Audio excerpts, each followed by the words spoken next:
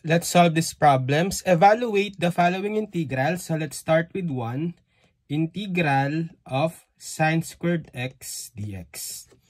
So to evaluate this integral, we can use the reduction formula for sine squared x. That is, sine squared x is also equal to 1/2 times the quantity 1 minus cosine 2x dx.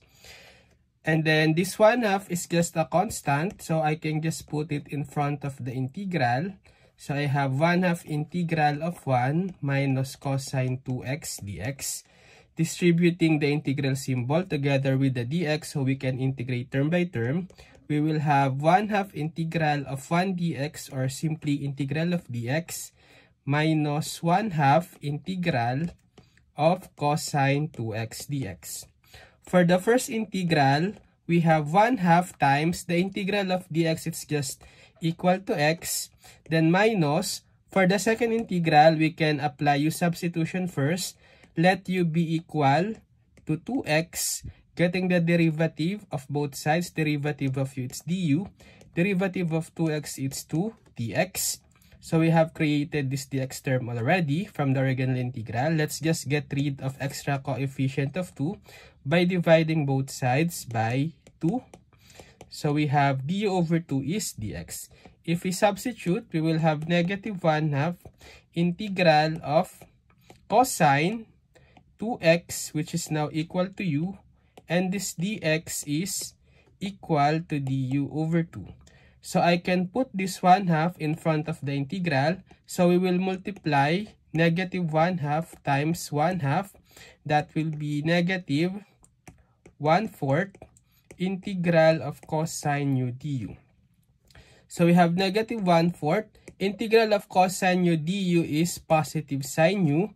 And then let's just transform back the u in terms of the original variable x. So u is equal to 2x.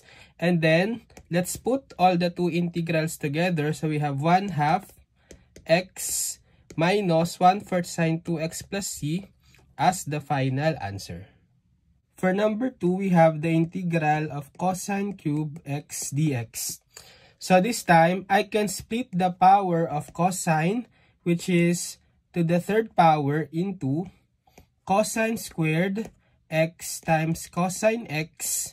And then, I will transform this cosine squared x in terms of sine using Pythagorean identity. So cosine squared x is the same as 1 minus sine squared x, then times cosine x dx.